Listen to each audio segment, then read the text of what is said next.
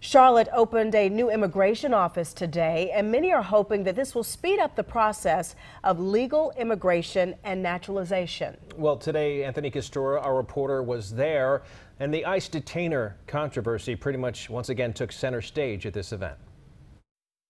The acting chair of the U.S. Citizenship and Immigration Office came to Charlotte today to commemorate a new facility here. But he also took an opportunity to put the Mecklenburg sheriff on blast for his stance on illegal immigration.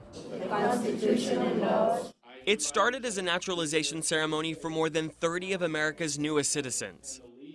There we go. Followed by a ribbon cutting to commemorate a new immigration office in Charlotte. Law enforcement has traditionally set politics aside to put public safety first, and that is not happening in Mecklenburg County. But the acting national director of U.S. Citizenship and Immigration Services, Kenneth Cuccinelli, quickly put the heat on Mecklenburg County Sheriff Gary McFadden.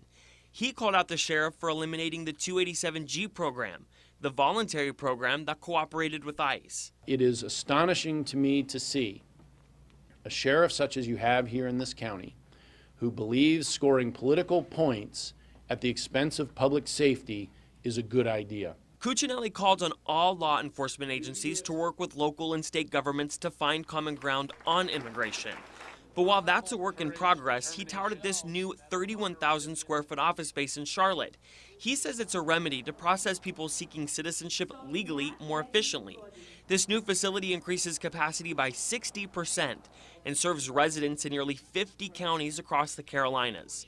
Cuccinelli says it's a reflection of President Trump's plan to reform immigration across the board. The president has been very aggressive in addressing the immigration crisis that we face in this country. The former office space used by the department is now being used by other federal agencies.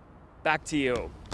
We did reach out to Sheriff McFadden for a comment on all this, but just last week he said politicians and even ICE are misrepresenting his policy. He maintained that detainers from Immigration and Customs Enforcement are only requests and not the law.